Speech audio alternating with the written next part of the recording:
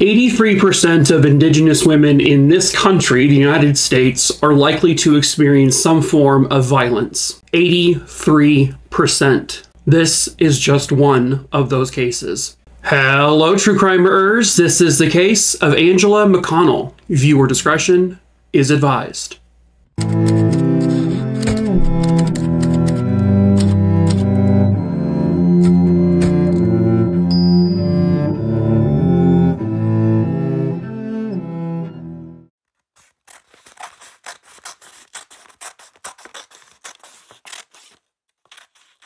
Angela Lynn McConnell was born on December 20th, 1991 in Eureka, California. She was born to parents Tammy Carpenter and Kevin McConnell. Angela did have a brother, and they got along very well. They loved each other very, very much. And it really seemed like family was a huge part of Angela's life. Angela was also, along with her family, enrolled in the Hoopa tribe, which was located in Northern California. But she was also of Mojave, Yurok, and Kadruk descent. Angela would later go on to graduate from Hoopa Valley High School, and then she would go on to attend College of the Redwoods, where she would be trying to obtain her nursing degree. But growing up, her goal in life was actually to become a writer or a journalist. She was someone who was excellent at writing stories, and she loved to write. She wrote many stories.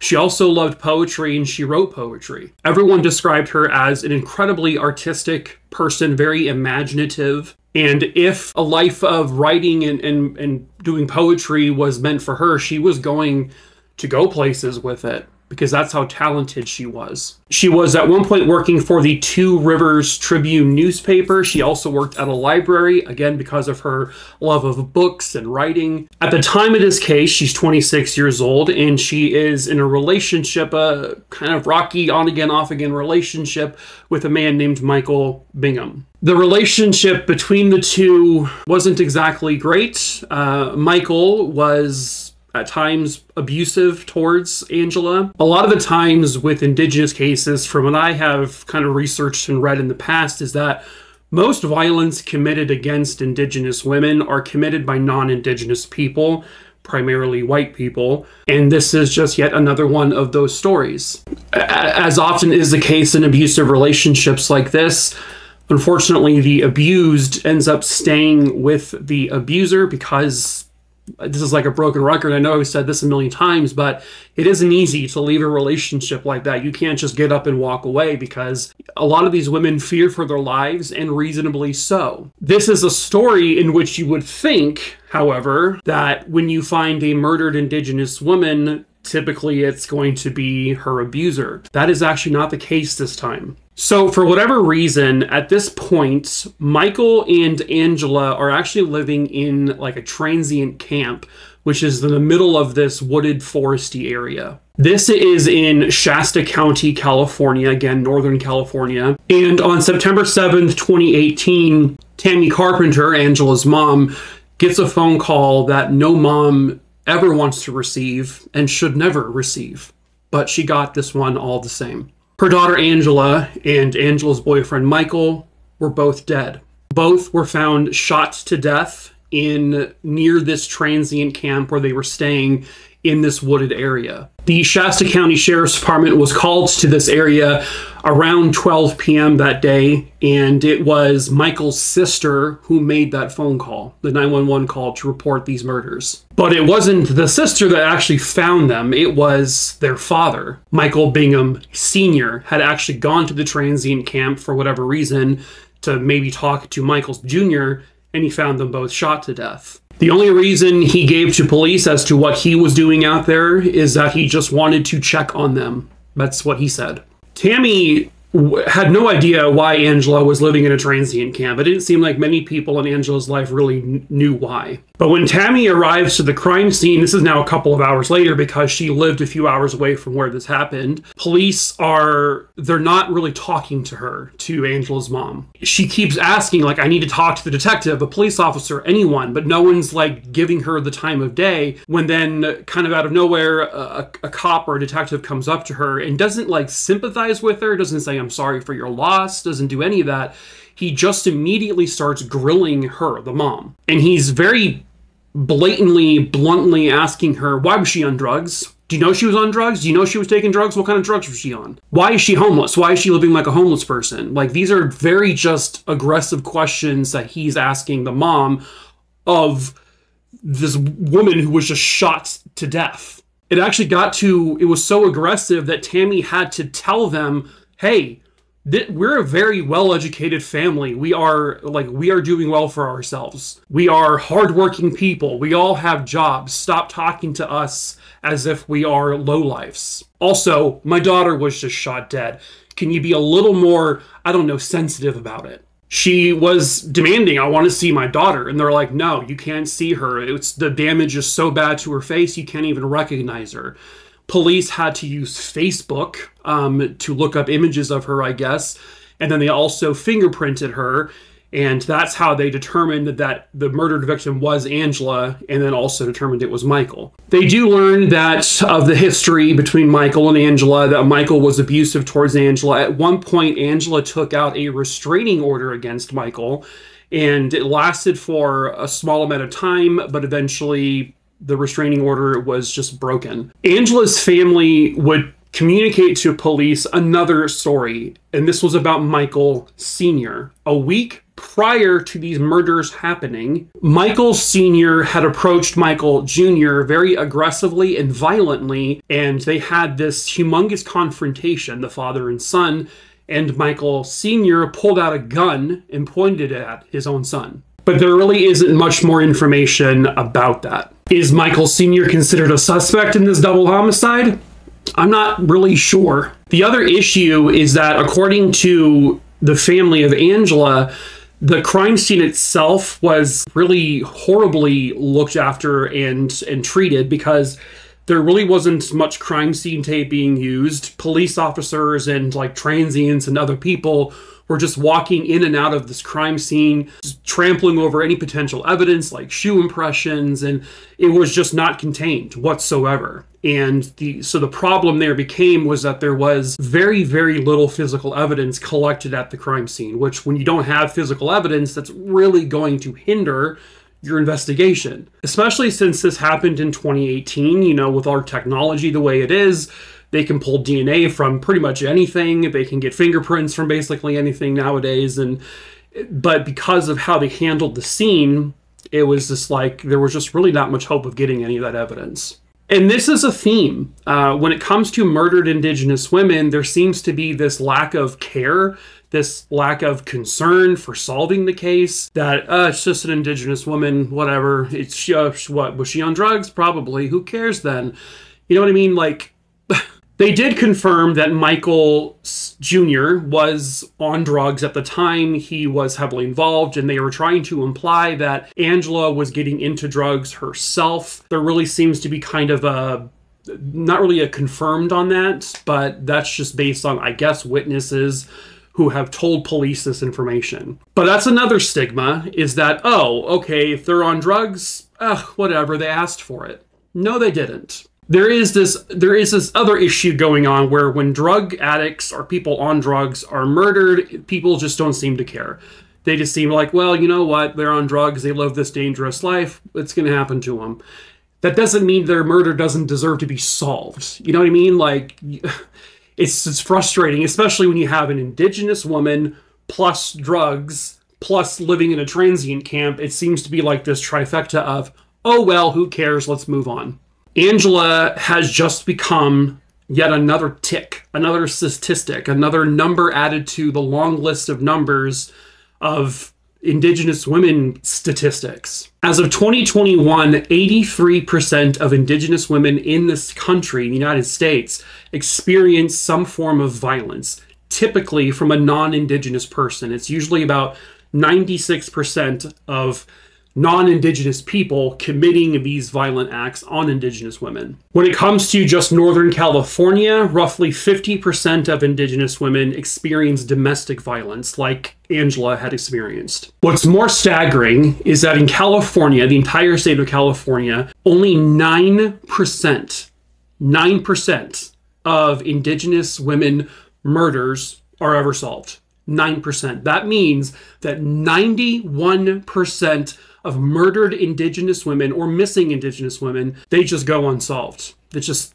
that's unfathomable. That's insane. When you compare violence committed against Indigenous women to violence committed against Caucasian women, Indigenous women are 1.7 times more likely to experience domestic violence than white women. They are 2 times more likely to be raped than white women. They are also 3 times more likely to be murdered compared to white women. 3 times more likely. As of 2022, there are over 5,400 reported cases of some type of violence against Indigenous women in the country. This includes domestic violence, rape, missing women, and murdered women. That is only what is reported. And it's actually been kind of documented that there are likely more numbers than that of non-reported violence against Indigenous women. And a lot of the times it's because they know that nobody's going to care, that nobody's going to look into it, that nobody's going to investigate it, that it's just yet another Indigenous woman. Who cares? Some other statistics: 55% of Indigenous women are abused by their partners overall, by like their significant other. 40% of sex trafficking victims are Indigenous. 56% of Indigenous women experience sexual violence. Almost 50% of Indigenous women have reported stalking cases against them. Overall, in the entire country, Indigenous women are murdered 10 times more than all other ethnicities. 10 times. And unfortunately, Angela McConnell is just added to the list, and that's all it seems to be. Her family, her mom and her brother especially, have gone on several marches for justice for Angela. They have fought tooth and nail to get any information from the police, but the police, the sheriff's department actually, does not communicate with Angela's mom at all. Every time she tries to call, they get no response. It's almost as if they're not even working the case. They are trying to put pressure on the sheriff's department to please find out who killed her. I mean, have they looked into Michael Sr.? I mean, he was the one who found them. He had a gun pointed to his own son just a week prior. Like, hello, that's at least worth investigating a little bit, right? To see if maybe he was the one to do this. They don't know the motive. They don't know why this happened. I mean, what are you going to steal from them? There wasn't anything to steal. Could this have been a drug-related murder? Maybe. But again, when you have murder committed against people who are on drugs, it seems to be like, oh, well, whatever. They're people, folks. They are human beings.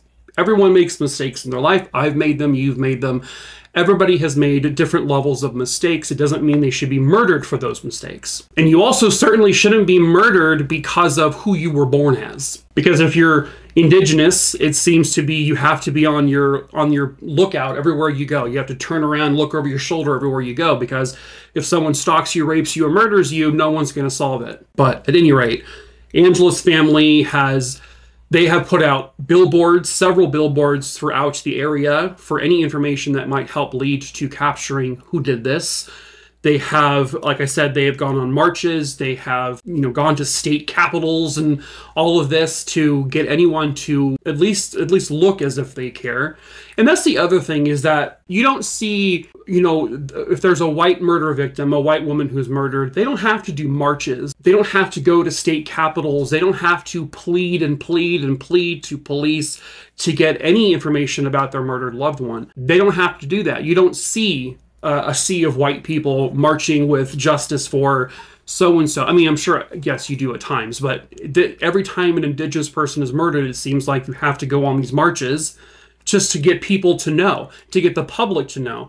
There really isn't much public information about this case in general. There isn't many news articles about it. I typed in Angela McConnell.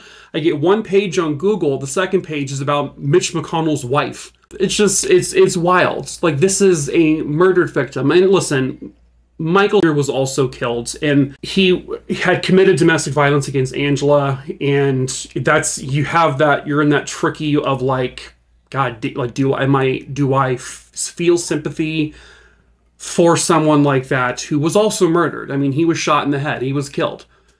Possibly by his own dad. Allegedly. Maybe. Who knows?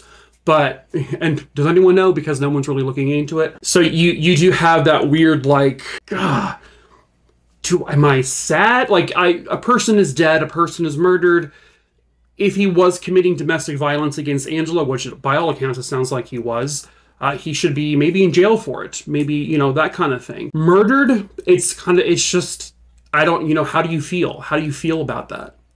How are you supposed to feel? Because there's a part of me is like, oh well, but then I also fall into that like, well, he was a piece of shit, so he deserved it kind of like thing. But is that fair? Is that right? It's tricky. I care more about Angela being murdered. I care more about Angela's case being solved than I do about the Michael side of it, which I know sounds terrible. I guarantee you, if this was a prominent, well liked and beloved white man who was murdered alongside an Indigenous woman, maybe in a nice little apartment or a nice little home, they probably would care about it more, to be honest with you. But because this was kind of like a scummy white guy who was abusive, they were found at a transient camp, he was on drugs, it's unfortunately doesn't help Angela at all. Do you know what I'm saying? Like if like a beloved white person is killed alongside an Indigenous person, and if the scenario is different and they're in a more pleasant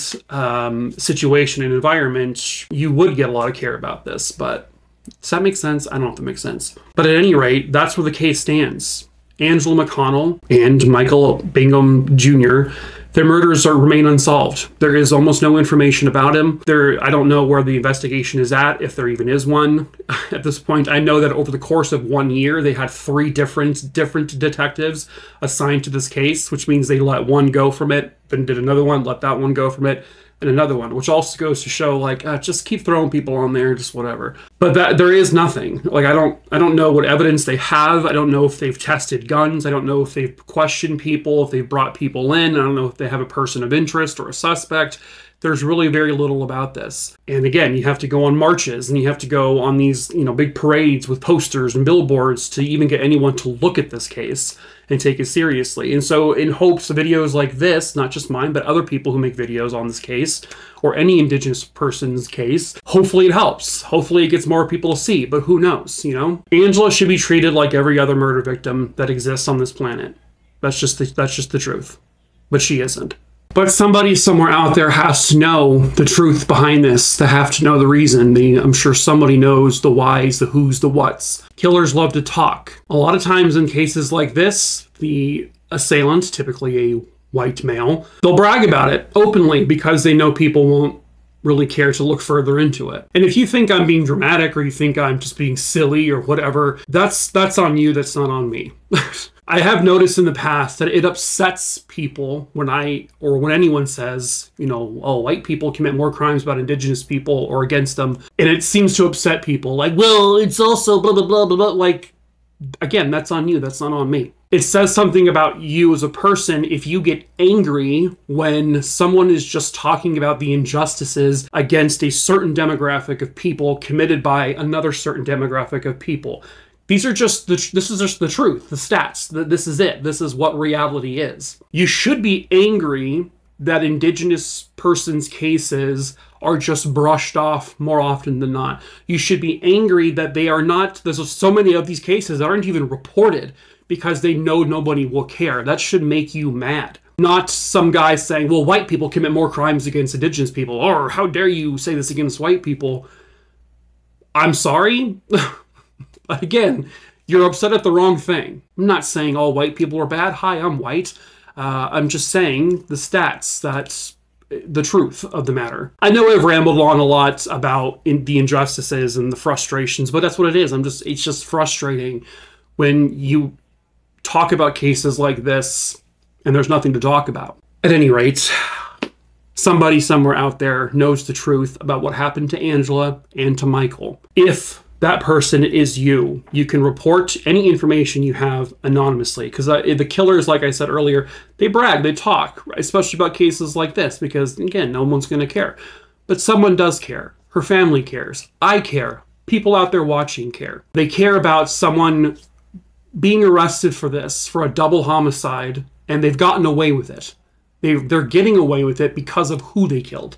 That doesn't mean they will only kill Indigenous people. They might kill more other people that are not Indigenous, and then we'll start caring, right? Maybe. But we don't want them to kill more people. We want them to face justice and go to prison so they don't kill more people. You can report it anonymously. You don't have to say who you are. You just have to say what you know. If you have any information about the murder of Angela McConnell and Michael Bingham Jr., please contact the Major Crimes Unit at 530-245-6135. Please help Angela and Michael get the justice they both rightfully deserve. But that is it for this case. True crime, a Rooney Dooney Dingleberry Dongs. I hope you found it interesting. As usual, if you like true crime and you're new here, please subscribe to the channel. I tell many true crime stories here. I also tell short form true crime stories over on 2 different TikTok pages. I'm just balancing between the 2 because you never know when one might go away forever. So you can find those TikTok links either at some point at the beginning or at the end. They pop up here somewhere. And also both links are in the link tree in the description of this video below. And in that link tree, you'll also find my merch store. We sell like t-shirts and hoodies. We do ship all over this entire planet. The whole thing, all of it, every square inch of it, even the ocean, maybe. I don't know. If you have a home in the ocean, we'll ship there. Whatever. Anyway, rambling. Go ahead and check it out. Link below if you want to. Also, in the description below, you will find my email address. If you want to recommend a case to me, just send me a super duper quick email. My email, I've already said it, listed below. Just email me the name of the case or the person that it happened to, where it happened, and when it happened. Those are the 3 big things to help me find it. And I will add it to my list. The list is now over 6,300 names long. I pick the cases I cover each time at random. I cannot promise you when I'll get to the case you recommend, but I will get to it at some point eventually, either here on YouTube or on TikTok. You can also see the list. The list is on the link tree. It's in alphabetical order for the most part, unless it's broken down by certain categories, but you can scroll through it and see if the name's already on there or not. But that's it for this video. That's it for this story, this case, True Crime-erers. So we shall see ya for the next one. And until then, ta-ta for now, True Crime, Aronage. See? See? What if I did a whole video like this? See? Talking like this. He committed a murder, you see? And he got away with it. Nope, I won't do that. Okay, thanks, bye. See? Oh.